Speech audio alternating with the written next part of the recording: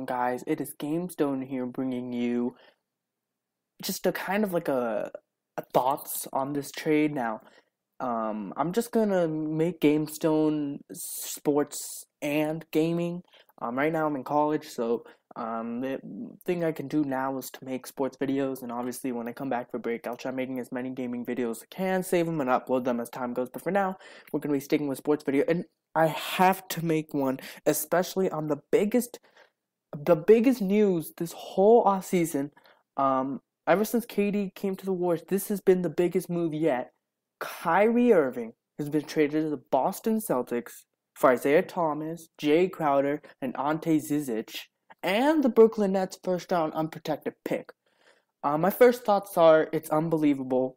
I did not find out until I was just scrolling through Facebook and then NBA memes posted something like that. And I thought it was just a joke because, I didn't have my phone at the time. But I actually checked and it actually happened. It's just kind of hard to believe because Kyrie, I've watched him pretty much his whole career. Like I'm not like a Cavalier fan. I'm a Laker fan, but I always liked Kyrie Irving's game, and I always liked how his killer instincts kind of like the closest thing to Kobe's. I always respected Kyrie, and I could say he's one of my favorite players, if not my favorite player. So just going to his rival team, the Boston Celtics, and Isaiah Thomas coming to Cleveland, in which that was the team that prevented him from reaching the finals. So it's just kind of hard to believe how that worked out, and it's still, it's still processing. So my initial thoughts are when I first saw the trade was Cleveland won the trade. Um, Obviously Boston they got Kyrie. And Kyrie, honestly, a lot of people say that he can't lead a team. Or look what he did before LeBron came in 2014. I think you guys are forgetting the fact that he was 21 years old, 22, and they're becoming better and better each year. And Kyrie Irving was really, truly becoming like a star in the league. Now, if LeBron never came in 2014, I guarantee you Cleveland would be in the playoff picture, even without LeBron. And Kyrie's would be averaging, I don't know, over 27 points a game. So you can't really you can't really say that Kyrie doesn't know how to lead a team because he was so young. And I know he can't lead a team like LeBron did. LeBron, he reached the finals in 2007, like 3-4 years after he was drafted. I get it. But everybody's different. I'm not saying Kyrie's LeBron. I'm not saying any of that. LeBron's obviously better. But he's going to make a team better, okay? A lot of Cavalier fans said, oh, the reason why we lost the finals is because Kyrie was not there in 2015. See, Kyrie Irving is a game changer. Going to the Celtics for Kyrie, he's the man on that team. Even though they got Gordon Hayward, he's better than Gordon Hayward. He is the best player on the team with good players around him, a good city. The fans in Boston are dedicated to their teams. I think Kyrie Irving will have a good time there. I don't know exactly if the Celtics going to beat the Cavs. I don't think they will. Like the Celtics, I think they got slightly. I think they're still the same. In terms of last year, they probably got a little worse just because they got rid of Avery Bradley. But other than that, I mean, Kyrie's a beast, and you got more picks to trade. I guarantee you, Celtics going to make some moves, and you better watch out for Kyrie because he's only 25 years old. And just like what Danny Ainge still said, he said, we feel like his best basketball is still ahead of him. That's right, because this whole time Kyrie's been averaging like 25 points, 24 points a game, and he's with LeBron. What if he's without LeBron? Isaiah Thomas averaged 28, 29 points as the main player on his team when most of his other dudes on his team couldn't score. Kyrie, on the other hand, was on a team full of three-point shooters like Channing Frye, Kevin Love, Kyle Korver, and then, you got players like, obviously, if you have a LeBron on your team, you mean, LeBron's the best player since Kobe, and he's the most dominant in the league right now. So, you can't be the main man. So, I don't blame Kyrie for this move, but as for the move itself and the trade, the Cavaliers, they did a really good job. I mean, this whole offseason seemed like terrible for them. The best thing that happened to them was getting Derrick Rose this offseason. Season was kind of looking, or in terms of offseason, it was looking kind of bad. But now they got, Isaiah Thomas, who averaged 28, 29 points a game, A Jay Crowder, a pretty good defender, um, and Ante Zizic, but that's whatever. We'll see how he does. And more importantly, the first round pick. Now that this is what's telling me, like what happened with this trade, is that they got that first round pick because just in case LeBron and IT leave next year, they got that first round pick to rebuild around. Because we all know Brooklyn is not good. Okay, they might have got D'Angelo or whoever they got. They're still not good. That means they're going to be a lottery team. That means Cleveland's going to get a top pick. And they're going to do something with that pick. But it's kind of 50-50 in the sense because the Celtics actually got, a player in KYRIE, a closer. I mean, Isaiah Thomas was a closer too, but KYRIE, he's a beast. And I can't emphasize that enough. But at least the Cavaliers, they got something out of it. Unlike the Pacers and the Thunder, you trade a star like Paul George for players like Sabonis and Oladipo. I'm not saying they're bad. I'm just saying like that's who you get for Paul George. But at least you get Isaiah Thomas, a number 5 MVP candidate from Kyrie Irving. At least you get Jay Crowder, a decent or good defender, something that Cleveland was lacking the entire season last year. You get a first-round pick, which you really needed because you need to secure your future. Or you could use it to get another good player. You never know what the Cavaliers are going to do. And I'm saying it's a good trade for both teams, but slightly more on the Cleveland edge. Because LeBron, let's be honest, if they didn't get anything for Kyrie, I mean, LeBron's going to leave. And everyone's going to say LeBron's going to leave now, but I truly think LeBron won't leave. It doesn't seem realistic to me. I mean, let's think about it. He came back to Cleveland in 2014, and even if he does leave, he doesn't owe anything to Cleveland. He doesn't owe anything. You got Isaiah Thomas and now you got LeBron. I mean, now you're not forced to trade anybody. You just have to convince LeBron to stay. Now that you got Isaiah Thomas, maybe you could do that.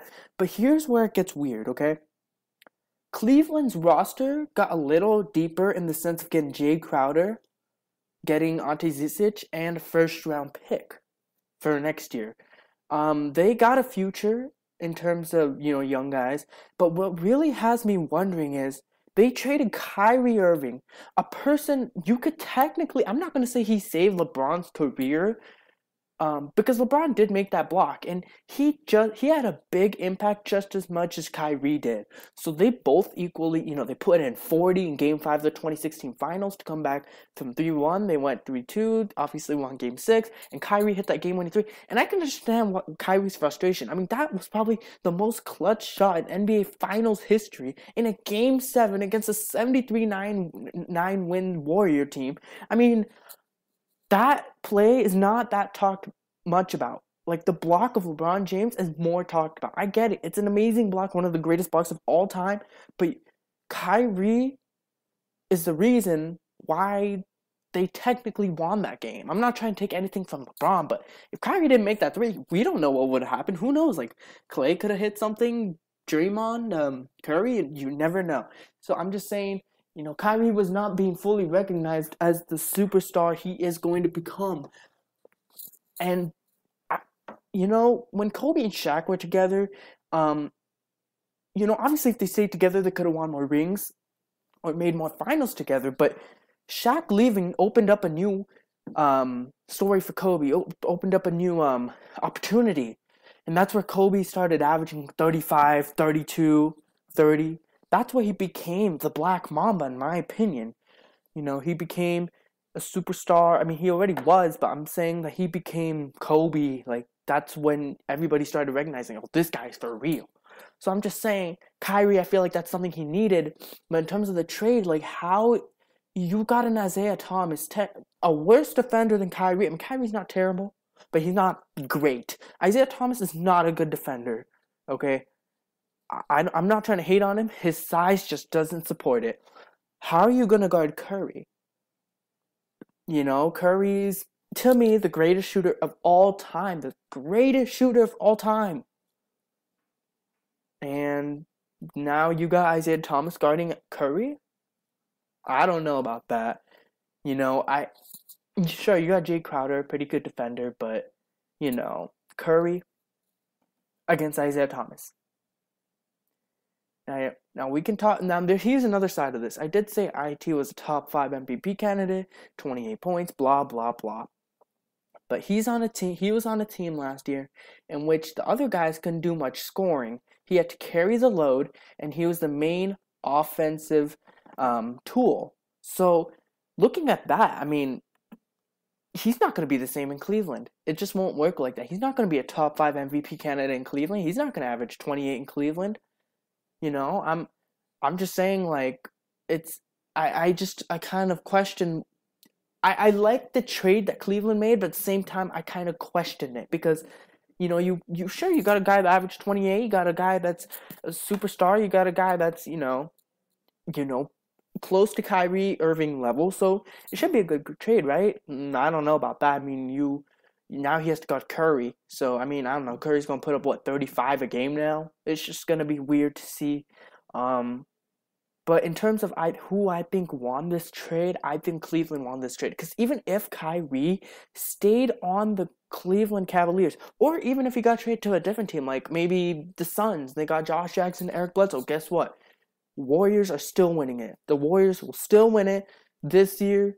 You know, I don't see any team beating them unless they get injured. I'm not hoping for injuries. Okay, I'm not that type of person. But the only way that you could beat the Warriors if they get injured, if Kevin Durant gets injured, Curry gets injured, something like that, you know? So this whole thing, Cleveland, I guess, technically became a deeper team, but it's not going to help. I don't think it'll help.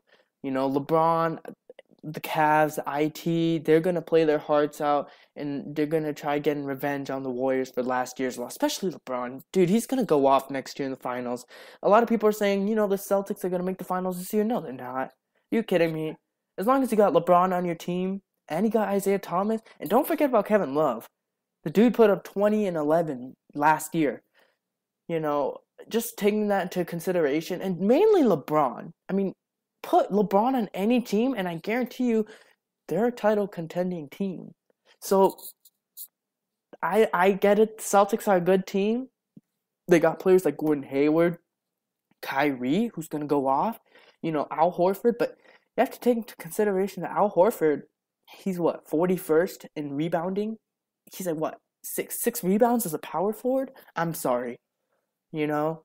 And Gordon Hayward's not Larry Bird, okay? People are talking about Gordon Hayward like he's Larry Bird. Now, he's a great player, don't get me wrong, but that's not gonna take the Celtics to the finals. This team they got now is no way they're gonna beat the Cleveland Cavaliers. The only way the Celtics are gonna make the finals is if LeBron comes somewhere else. That's not the East. You know, if he comes to the Spurs, the Rockets, even the Lakers, you know, then I could see the Celtics maybe making the finals. But I mean, now the Wizards are closer, in my opinion. The Wizards can compete with the Celtics better, in my opinion. So we'll see. We'll see what happens with this incoming season. But in summary, I think Cleveland slightly became a better team. I think they won the trade, but they're not going to beat the Warriors still. And the Celtics, I feel like they got slightly better in terms of the trade. I'm not talking about the offseason. This trade, I feel like they got slightly better because Kyrie is very capable of leading the team. And he was getting better as a team with who on his team? Tristan Thompson, who wasn't even good back then. Who else? I can't even name anybody else because none of us remember. Anthony Parker? Really? Put him with good players, and he's the main man. The Celtics will be good for a few in the upcoming years. There's no way they're making the finals, though, if LeBron's on the Cavs. So, yeah, please like, comment, and subscribe, guys. And let me know what you guys think about this trade. I mean, obviously, you guys have to be surprised about it because this is probably the first time that you trade a superstar for another superstar. They're both in their primes to rival teams. That just does not happen. But anyways, like, comment, subscribe, guys. And let me know what you guys think about this trade. Was it a better trade for the Cavs? Better trade for the Celtics? Equal trade for both teams? And yeah, I mean, that's all for now. I'm going to be uploading some more NBA/NFL videos in the future, so stay tuned for that, and I'll see you guys next time. Peace out, guys.